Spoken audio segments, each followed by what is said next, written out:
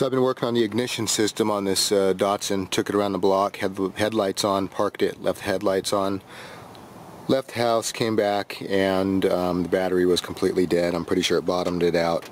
The battery is reading at 12.07 right now. It might start up, I don't know, but I'm going to rejuvenate it. We'll see if it starts real quick, and then what I'll do is I'm going to take it out, rejuvenate it with the 2.5A12-EX available at TeslaChargers.com, put it back in, and it should be back like new.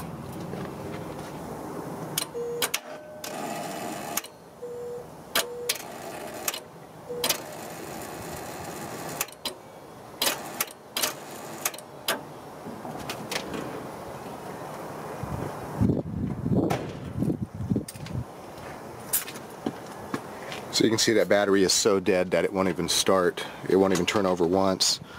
I'm going to leave the voltmeter on here. This way we can kind of see what the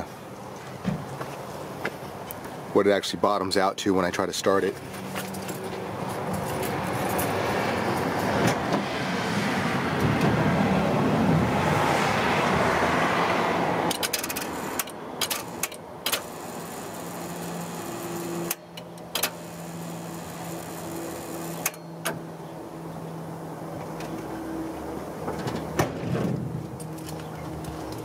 Well, that's what you call the dead battery.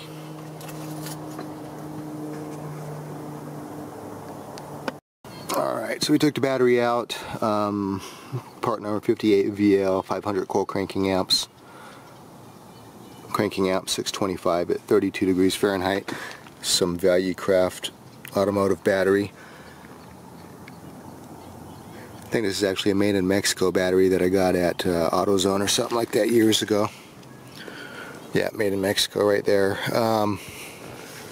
So this battery was trashed, and I brought it back like new, and then leaving the headlights on, that just trashed it again. Manufacturing date 3/10.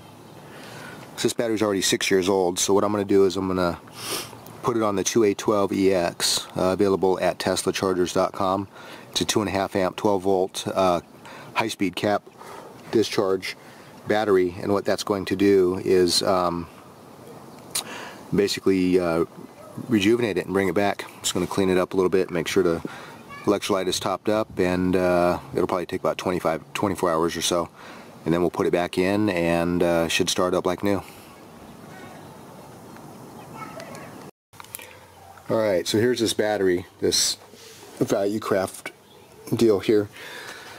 So anyway, this is resting at 11.92 right now, and went down below 9 volts or whatever it was when the starter kicked on, and it wouldn't even turn it over. It's so dead. So got it hooked up to this extreme charger, which is a 2.5A12-EX, available at TeslaChargers.com. These are still on sale right now. And so what I'm going to do is I'm going to go ahead and turn it on. I'm going to plug it in.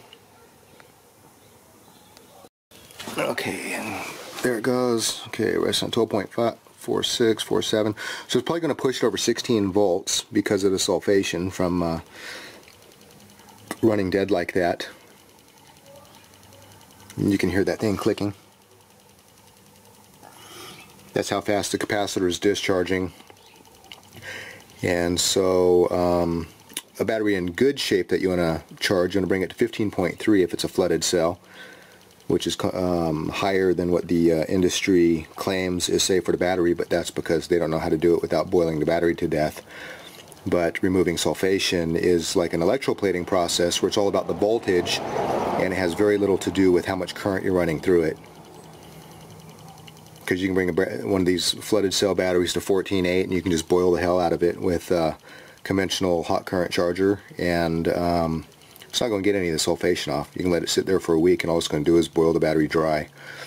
This is going to push it up to about 16 something, which is because of the sulfation. It's like back pressure for the voltage, and that much impedance is going to force the voltage up on the battery.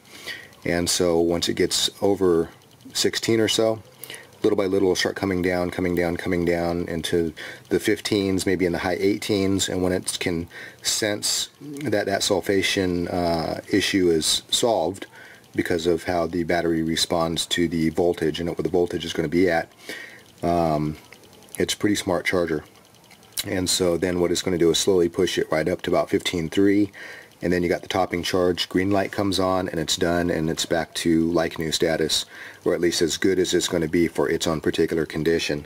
And you can see this was manufactured in March 2010, and so that's 6.5 years, 6.5 years old. I don't know how many months this battery is rated at, but it's not that big of a battery.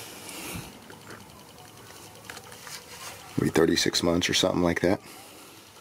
So anyway, we'll go ahead and let that ride, see what happens.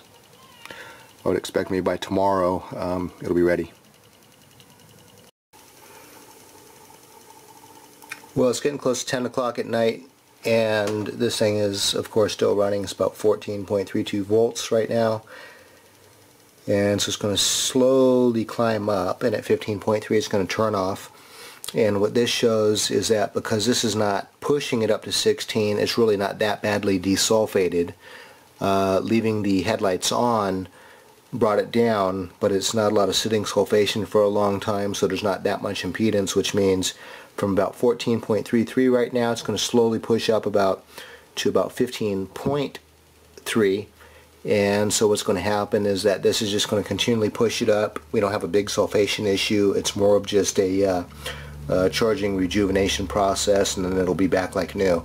So this is actually good news, which means the battery actually didn't get damaged that much, and for a 6.5-year-old battery, that's pretty good. And when the green light comes on, I'll put it back in the 1977 Datsun pickup truck, the 620, and it will start right up, no problems. And this thing is going to last for years.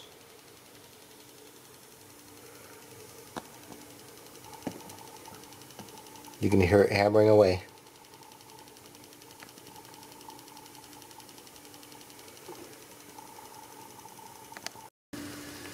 Alright, well, it's about noon the following day. You can see it is at 16, so it actually is sulfated pretty bad from that discharge from the headlights. So 16.24, and so if I fill this battery, it's warm, but it's not hot, so this battery is not boiling to death. I don't know if you can hear the charger clicking. That high-speed cap discharge. And so what happens is, again, that sulfation acts like a back pressure to the voltage.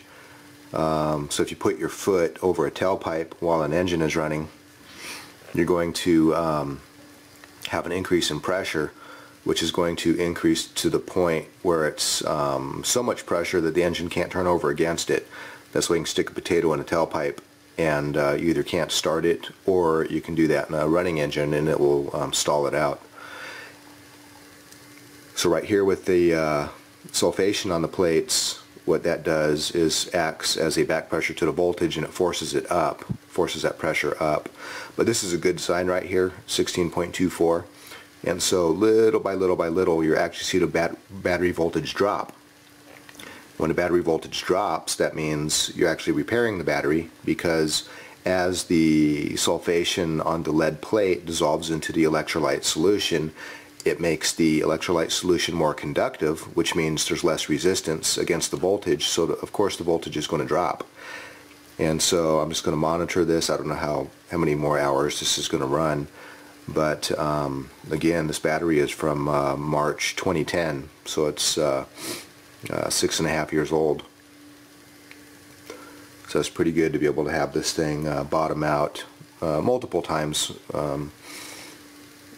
That wasn't the first time. And so we're going to see the voltage drop little by little by little, and we'll go from there and bring a battery back to like new status. Well, it's about 5 hours later, and we're under 16 volts, 15.94, 15.95, right around that range. And so what we see is it's slowly dropping little by little. So this is a good sign showing that the battery's getting repaired. So we'll check back later and see where we got it.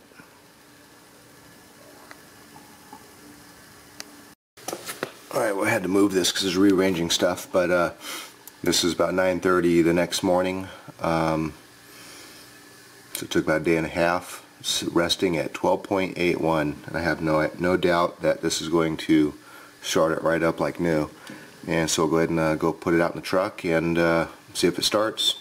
See if we save this battery. It's this 59VL battery.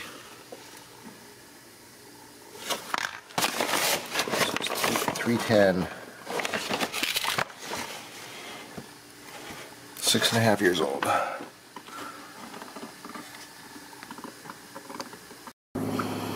Alright, well this is actually 2 days later. First time I had a chance to get the battery back in the car. It's resting at 12.76. I think it was at 12.8 after the charger stopped for a whole night, or when it was done in the morning. So it only dropped by 0.04 of a volt.